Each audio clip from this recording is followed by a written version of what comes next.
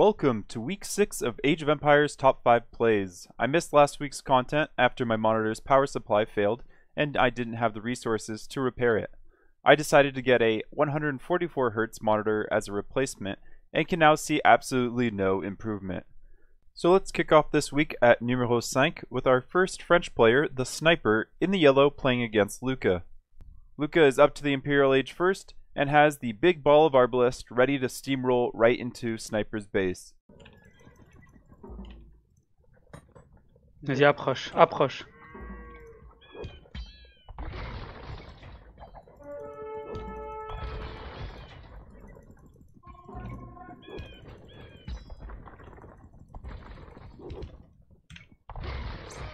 What a cleanup from the Sniper. C'est magnifique. At number 4, we have some déjà vu, with the player going archers reaching the next stage faster. Hera in the red already has the kill-death lead, so let's see if he can fare any better than his fellow Canadian. And Hera has patrolled right into the TC. Oh god, please tell me he's going to realize. He does. He sees the Mangonel, and he's tempted to micro it, but MBL got the attack ground in. Oh, and he got another shot as well, and the repairs now. Oh, and another shot, and now at the same time, MBL could loop in on the right. Hera should have known better than to mess with MBL's Mangonel Mayhem. I take back what I said last episode about Hera having the best archer micro.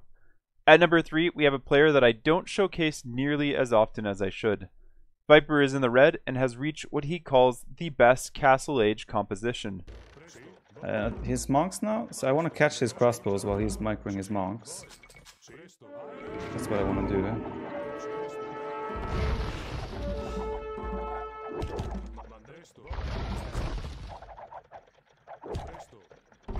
Oh, we actually got really good trades there. After seeing what he can do with that composition, I'm bound to agree.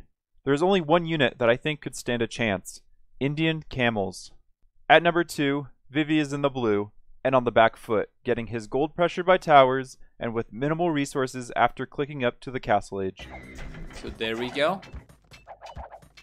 Camels going forward. Another villager going down for Vivi.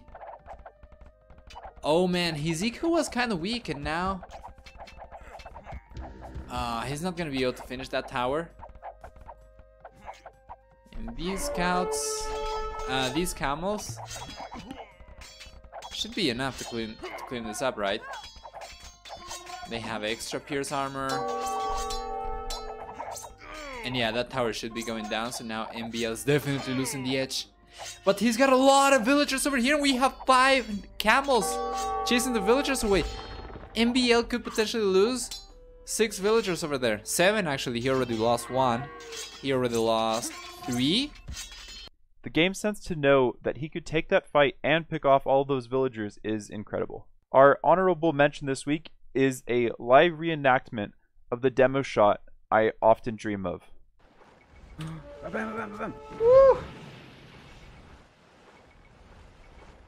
Because you have to X before that. What? You have to X before spamming. No, I bam if I want to bam. Simple as that. I want to be the entertaining streamer and show what's happening on other sides as well. There you go, Nilly. Viper might not have X'd first, but I made sure to clip it for you. And at number 1, we have a player you may have never expected to have seen on my channel. Getting his first highlight on my channel and coming in at the number 1 spot, it's Daut with his favorite unit to micro. Did this demo one-shot transfer ship? I don't think so. No, but they have 5 as well. I block it. What did he go? I block it. He's sort of fast. Out of the micro! What? Yo, who is this player, man? What was that? Repair. Oh, I'm sick player, man. The fishing ship is my unit, man. Not Archer, not Mangonel. The fishing ship is my unit. I play only with fishing ships from now on. MBL has his boar lures, Viper has his quick gates, and Daut has his fishing ships. Daut can actually pull off decent lanes as well, which you can watch in this week's Top 5 Fails video. As always, send in your clips and check out the original clips in the description. Take care.